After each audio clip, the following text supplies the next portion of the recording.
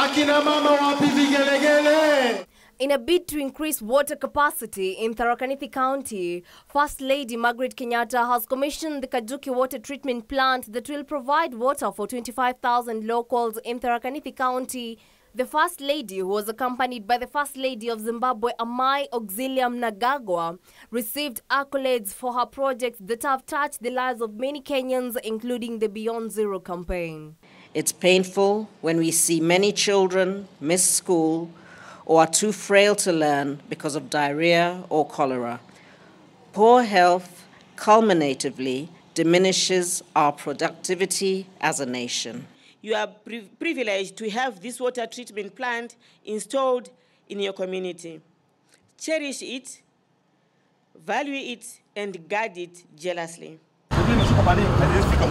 In Limuru, Kiambu County, police have impounded a lorry ferrying more than 1,300 cider posts with a street value of 400,000 shillings believed to have originated from Mau Forest in Narok County.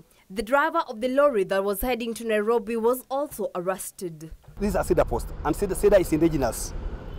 And we normally don't give permits for indigenous material. So they were transporting without permit. So I think they just wanted they were just trying their luck to reach the market.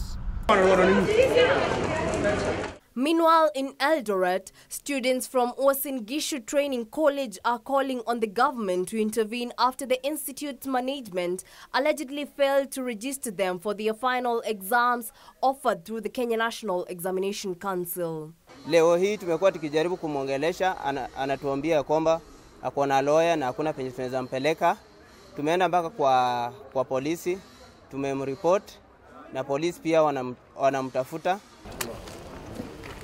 In Nyeri County, what was meant to be a joyous evening for two children suddenly turned tragic after death came calling in the name of a lorry that tore into their house in Mukuroini area. The children, who were engrossed watching television in the evening, were among 3 victims who died on the spot.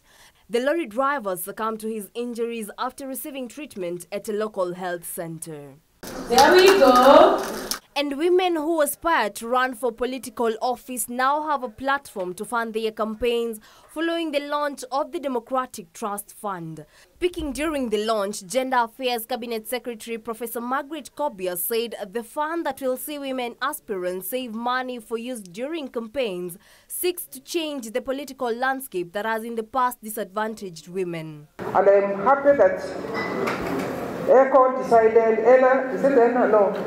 ENA decided to give women an opportunity where you do a bit of saving, and at the same time they will be able to support you with a program that will make the difference.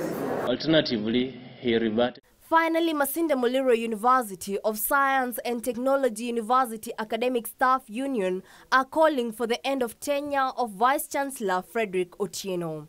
The union wants Otieno to leave office at the end of his term, which is set to expire, to pave way for new blood. Reporting for Channel 1 News, I'm Jackie Wambiru.